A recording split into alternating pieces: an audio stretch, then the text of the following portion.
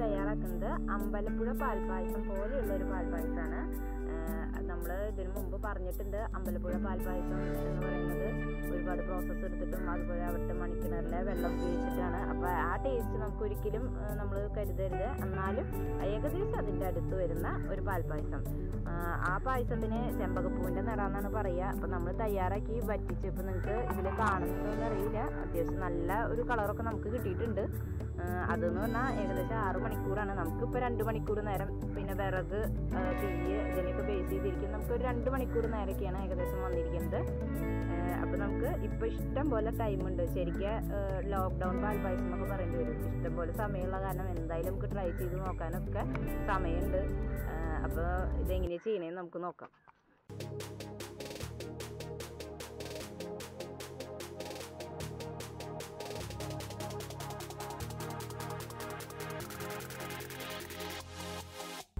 നമുക്കിതിലേക്കുള്ള ingredients നോക്കാം. അപ്പോൾ ഒരുപാട് ഇൻഗ്രീഡിയൻസ് ഒന്നുമില്ല, വെറും സിമ്പിളായിട്ട് കുറച്ച് ഇൻഗ്രീഡിയൻസ് ഉള്ള തയ്യാറാക്കാനാണ് നമുക്ക് കുറച്ച് നേരം വേണ്ടത് കേട്ടോ.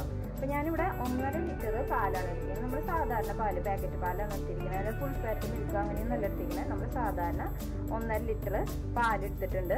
അതിലേക്ക് ഞാൻ 250 ml, അതായത് നമ്മുടെ മെഷർമെൻറ്റ് കപ്പിൽ ഇതുപോലെ 1 കപ്പ് പഞ്ചസാര എടുത്തിട്ടുണ്ട്.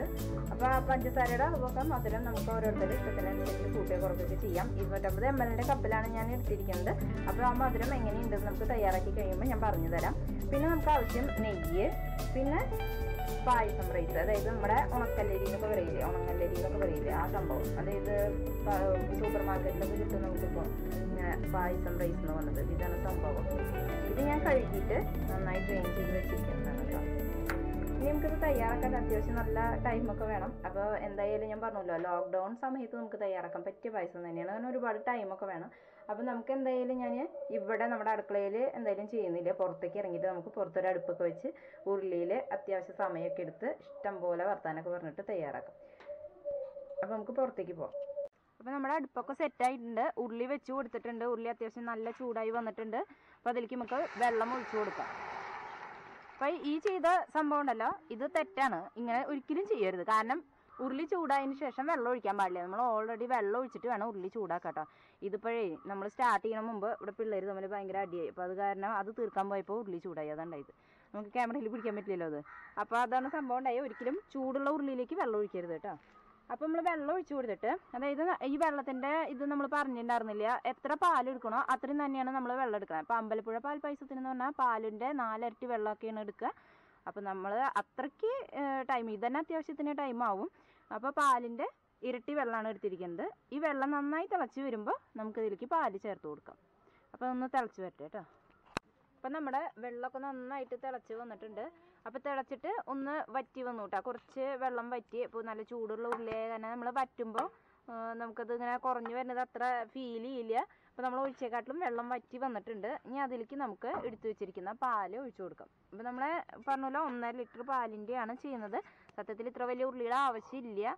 പക്ഷേ നമ്മൾ ഇത്ര വലിയ ഉരുളി എടുക്കാനുള്ള കാരണം എന്താണെന്ന് വിചാരിച്ചാൽ ഇതിങ്ങനെ തിളച്ച് തൂവി പോവില്ല. പിന്നെ നമ്മളെന്തായാലും അടുപ്പത്ത് ഇത് ചെയ്യേണ്ടതാണല്ലോ. അപ്പോൾ തിളച്ച് തൂവി പോവാന്നുള്ളൊരു പ്രശ്നം ഉണ്ടാവില്ല, ഇത്തിരി വലിപ്പമുള്ളത് എടുത്തിട്ടുണ്ടെങ്കിൽ. അപ്പോൾ അത് കാരണമാണ് നമ്മളത് എടുത്തത്. അപ്പോൾ പാല് ഒഴിച്ചു കൊടുത്തിട്ട് നമുക്ക് നന്നായിട്ട് ഇളക്കി കൊടുക്കുക. ഇനി ഇത് നമുക്ക് ആദ്യത്തെ ആ ഒരു അളവുണ്ടല്ലോ, നമ്മുടെ വെള്ളം വറ്റി വരണം ഇതിലത്തെ അത്രയും ടൈം നമുക്ക് എന്തായാലും വേണം. അപ്പോൾ സത്യത്തിൽ ഇതിന് ലോക്ക്ഡൗൺ പായസം തന്നെ പേരിടേണ്ടി വരും. കാരണം ഈ ഒരു ടൈമിൽ തന്നെയാണ് നമുക്ക് ഇത്രയൊരു ടൈം കിട്ടുക. പക്ഷേ നമ്മൾ കുക്കർ പാൽപ്പായസമൊക്കെ തയ്യാറാക്കുമ്പോൾ ഞാൻ ഇതിന് മുമ്പ് ഇട്ടിട്ടുണ്ട് കുക്കർ പാലിടുക. അപ്പോൾ ആ സെയിം പ്രൊസീജിയർ വെച്ചിട്ട് നമുക്ക് ഇതന്നെ തയ്യാറാക്കാൻ പറ്റും. അതായത് നല്ല പിങ്ക് കളറൊക്കെ വരും. കുക്കർ പാൽപ്പായസം തയ്യാറാക്കുന്നതിനെക്കാട്ടിലും നല്ല ടേസ്റ്റാണ് നമുക്കിങ്ങനെ ഓട്ടുരുളിയിൽ ഇതുപോലെ ടൈം സ്പെൻഡ് ചെയ്തിട്ട് തയ്യാറാക്കണതിന്. എന്തായാലും നമ്മൾ അതിന് ഉള്ള ഗുണം തീർച്ചയായിട്ടും ഉണ്ടായിരിക്കും.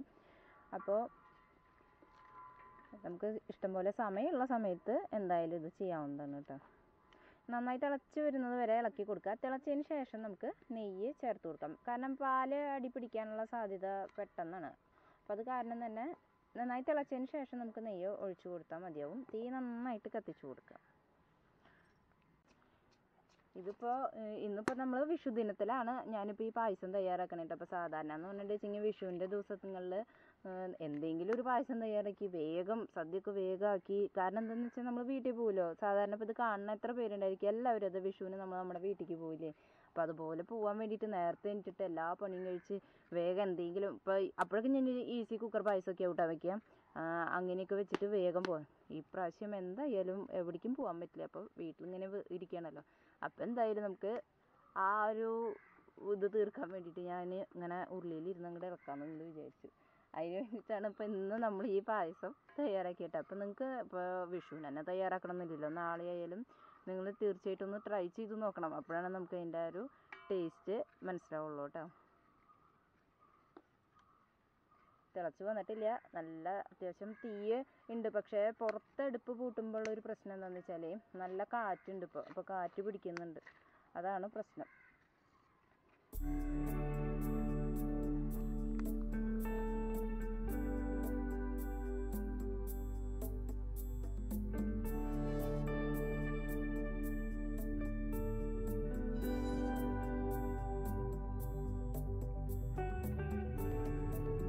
ഇപ്പോൾ നമ്മുടെ പാല് നന്നായി തിളച്ച് കുറച്ച് നേരമൊക്കെ വെന്ത് വന്നിട്ടുണ്ട്. ഇപ്പോൾ കുറച്ച് നമ്മൾ ഒഴിച്ചേക്കാട്ടിലും ഒന്ന് കുറുകി വന്നിട്ടുണ്ട്. ഇനി നമുക്കിതിലേക്ക് നെയ്യ് ഒഴിച്ചു കൊടുക്കാം. ഇപ്പോൾ 1 ടീസ്പൂൺ നെയ്യ് ഒഴിച്ച് കൊടുത്താൽ മതി. നന്നായി ഇളക്കാം. അത്യാവശ്യത്തിന് കാറ്റ് നന്നായി പോകും. അപ്പോൾ നമ്മുടെ പാല് കുറച്ച് ഒരുവിധം കുക്കായി വന്നിട്ടുണ്ട്, ഒന്ന് വറ്റി വന്നിട്ടുണ്ട്. ഈ ടൈമിൽ നമുക്ക് നമ്മൾ എടുത്തു വെച്ചിരിക്കുന്ന അരി ചേർത്ത് കൊടുക്കാം. അപ്പോൾ അരിയുടെ അളവ് ഞാൻ പറഞ്ഞില്ലായിരുന്നില്ല അല്ല. അരിയുടെ അളവ് എന്ന് പറഞ്ഞിട്ടുണ്ടെങ്കിൽ നമ്മുടെ അരക്കപ്പ് ഉണ്ടല്ലോ, അതായത് മെഷർമെൻറ്റ് കപ്പിൽ അരക്കപ്പിൽ 3/4 കപ്പ്, അതായത് 75 ഗ്രാം ആണ് ഞാൻ ചേർത്ത് വെക്കുന്നത് കേട്ടോ. അത്രയും നമുക്ക് ചേർത്ത് കൊടുക്കാം. ചേർത്ത് കൊടുത്തിട്ട് നമുക്ക് ഏകദേശം ഒരു 3/4 മണിക്കൂർ എന്തായാലും വേവുണ്ടായിരിക്കും. കുക്കറിലൊക്കെയാണെന്ന് വെച്ച് കഴിഞ്ഞാൽ നമുക്ക് ഈസി ആയിട്ട് വേവിക്കാവുന്നതേ ഉള്ളൂ. പക്ഷെ ഇങ്ങനെ ആകുമ്പോൾ ഒരു 3/4 മണിക്കൂർ കിടന്നാലാണ് നമ്മുടെ അത് വെന്തത്. 3/4 മണിക്കൂർ നമുക്ക് നന്നായിട്ടൊന്ന് ഇളക്കി കൊടുക്കാം കേട്ടോ. അപ്പോൾ നമ്മൾ നെയ്യ് ചേർത്തൂലോ, ഇനി ഇതാ അടുക്കി പിടിക്കില്ല, എന്നാലും നമ്മൾ ഇളക്കി കൊടുക്കണം. ഇളക്കി കൊടുക്കാൻ മറക്കരുത്, അല്ലെങ്കിൽ പാട കിട്ടും. നിറച്ച് പാടയായിരിക്കും നമ്മുടെ പായസത്തിന്. വെയിലില്ലാത്ത ഭാഗം നോക്കിയിട്ട് അടുപ്പൊക്കെ വെച്ചതാട്ടോ. അപ്പോൾ അത്യാവശ്യം ചെറിയ തൊഴിലൊക്കെ വെയിലൊക്കെ വന്നിട്ടുണ്ട്. അപ്പോൾ അത് കാരണം തന്നെ നമുക്ക് വീഡിയോയിൽ അത്ര അങ്ങോട്ട് ക്ലിയർ ആയിട്ട് കാണുന്നില്ല. ഇതിന് അത്യാവശ്യം ഒരു ചെറിയൊരു പിങ്കിഷ് കളറൊക്കെ വന്ന് തുടങ്ങിയിട്ടുണ്ടായിരുന്നു വച്ചിട്ടേ. പക്ഷേ ഈ വെയിൽ കാരണം നല്ല വൈറ്റായിട്ട് തന്നെയാണ് ഇരിക്കണം. ഇത് കഴിയുമ്പോൾ നമുക്ക് ഞാൻ കാണിച്ചു തരാം കേട്ടോ. അപ്പം നമുക്ക് 3/4 മണിക്കൂറൊന്നും വേണ്ടി വന്നില്ല കേട്ടോ അരി വേവാൻ. നമ്മൾ ഇത് നന്നായിട്ട് കഴുകിയിട്ട് ഡ്രെയിൻ ചെയ്ത് വെച്ച കാരണം എന്തോ അറിയില്ല, എനിക്ക് ഒരു 20-25 മിനിറ്റ് വേണ്ടി വന്നുള്ളൂ. തീൻ്റെ ചൂടായിരിക്കാം ഒരു പക്ഷേ. നമ്മൾ പുറത്തടുപ്പൊക്കെ ആകുമ്പോൾ എല്ലാ ഭാഗത്തോടും വയ്ക്കുമ്പോൾ നല്ല തീയൊക്കെയാണ്. സംഭവം എന്തായാലും എനിക്ക് 3/4 മണിക്കൂറൊന്നും വേണ്ടി വന്നില്ല. അരി വേവാൻ പെട്ടെന്ന് തന്നെ വെന്ത് കിട്ടിയിട്ടുണ്ട്. അതുപോലെ തന്നെ നമ്മുടെ പാല് നന്നായി കുറുകി വന്നിട്ടുണ്ട്. അപ്പോൾ ഒരുവിധം കുറുകി വന്നു കഴിയുമ്പോൾ നമ്മളിതിലേക്ക് മധുരം ചേർക്കണം. അപ്പോൾ അരി വെന്തതിന് ശേഷമേ മധുരം ചേർക്കാവൂ, അല്ലെങ്കിൽ അരി വെന്ത് കിട്ടില്ല. അപ്പോൾ നമ്മൾ പഞ്ചസാര ചേർക്കുമ്പോൾ ഒന്ന് ലൂസാവും. ഒരു 10 മിനിറ്റ് നേരം കൂടി ഇളക്കി കൊടുത്താൽ മതി. അപ്പോൾ നമ്മൾ എടുത്തു വെച്ചാൽ പഞ്ചസാര ഞാൻ മുഴുവൻ ഇപ്പോൾ ചേർത്തിട്ടില്ല, എന്തായാലും വേണ്ടി വരും.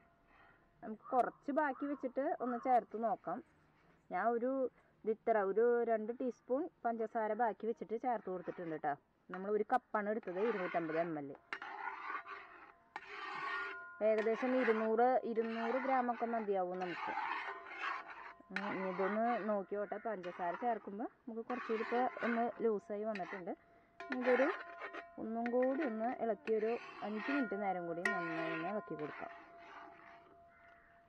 ഇപ്പോൾ നമ്മൾ അടുപ്പുമൊന്ന് മാറ്റി വെച്ചു. കാരണം എന്താ വെച്ചാൽ അടുപ്പ് നമുക്ക് സിം ചെയ്യാനൊന്നും പറ്റില്ല. അപ്പോൾ അത് കാരണം നല്ല ചൂടുണ്ട്, ഓട്ടൂരിലായ കാരണം നല്ല ചൂടുണ്ട്. അപ്പോൾ അത് കാരണം ഞാൻ പെട്ടെന്ന് തന്നെ മാറ്റി വെച്ചു കേട്ടോ.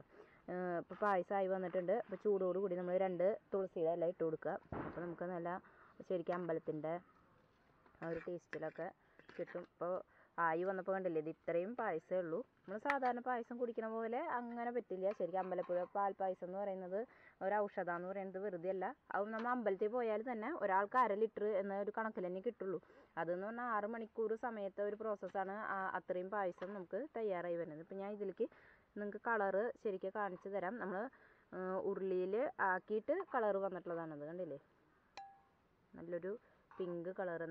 നമ്മൾ കുക്കറിലൊക്കെ ചെയ്യുമ്പോൾ ചിലപ്പോൾ ഒരു പക്ഷേ ഇതിനെക്കാട്ടിലൊക്കെ കളർ കാണിരിക്കും. ഇതാണ് അതിൻ്റെ ഒറിജിനൽ കളർ എന്ന് പറയുന്നത് കേട്ടോ. അപ്പോൾ വളരെ ഈസി ആയി എന്നൊന്നും ഞാൻ പറയില്ല. അത്യാവശ്യം നല്ല ടൈമൊക്കെ എടുത്ത് നമ്മൾ തയ്യാറാക്കിയ അമ്പലപ്പുഴ പാൽപ്പായസം തയ്യാറായിട്ടുണ്ട്. അപ്പോൾ എല്ലാവർക്കും ഇഷ്ടമായി കാണുമെന്ന് വിചാരിക്കുന്നു. അപ്പോൾ നമുക്ക് വീണ്ടും ഒരു 15 ദിവസം കൂടി കിട്ടിയിട്ടുണ്ട്. 15 അല്ല 21 ദിവസം, 3 ആഴ്ചയും കൂടി അല്ലേ. അപ്പോൾ എന്തായാലും നിങ്ങൾക്കും ട്രൈ ചെയ്യാനുള്ള സമയമൊക്കെ ഉണ്ട്. നല്ല അടിപൊളി അമ്പലപ്പുഴ പാൽപ്പായസം തയ്യാറായിട്ടുണ്ട്. അപ്പോൾ എല്ലാവരും ട്രൈ ചെയ്യുക. എന്നിട്ട് നിങ്ങളുടെ ഫീഡ്ബാക്ക് തന്നെ അറിയിക്കുക. അടുത്ത റെസിപ്പിയുമായി നമുക്ക് വീണ്ടും കാണാം. താങ്ക്